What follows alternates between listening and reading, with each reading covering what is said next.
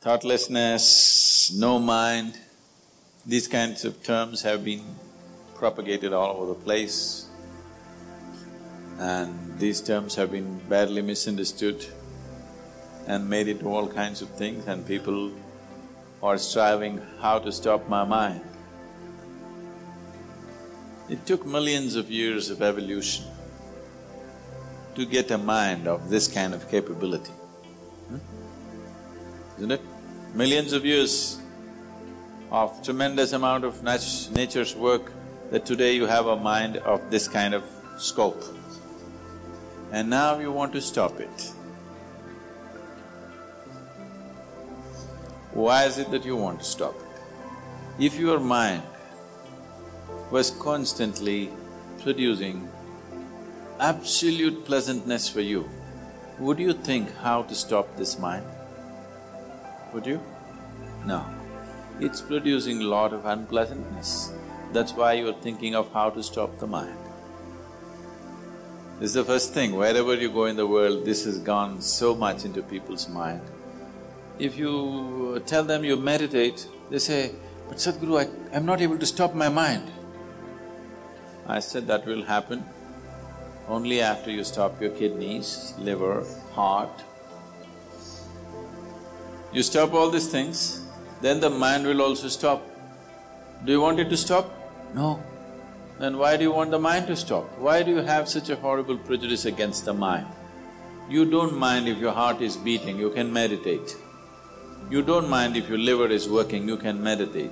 Your kidneys are functioning, you can meditate. If your brain functions, you can't meditate, what is the problem? You seem to have something against intelligence, isn't it? This is the conspiracy of the stupid against human intelligence, that to meditate means your brain must be frozen. No. You don't have to freeze your brain. We were looking at this yesterday itself. We will initiate you into Shambhavi. It's a simple process. There are many ways to do it, this is one simple way. But it's a powerful process. If you sit here, you will see your body is here, your mind is somewhere, who you are is somewhere else. Once there is a space between you and the mind, then what the mind is not doing, what the mind is doing is not even an issue.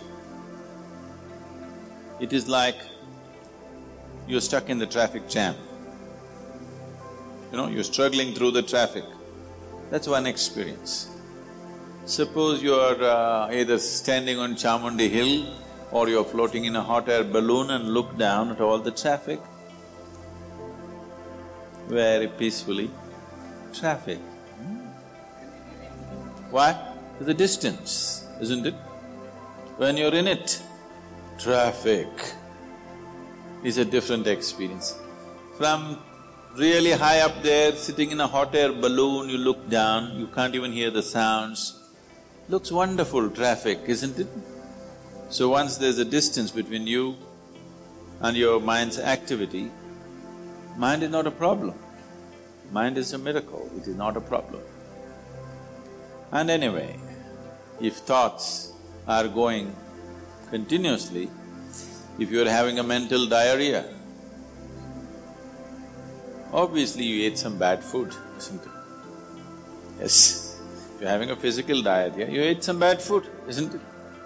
If you're having a mental diarrhea, you are obviously consumed something wrong. What this wrong thing could be is, the moment you identify yourself with something that you're not, then you're finished. Your mind is a continuous runs. There is no other way. Do what you want, try as hard as you want, it is not going to stop.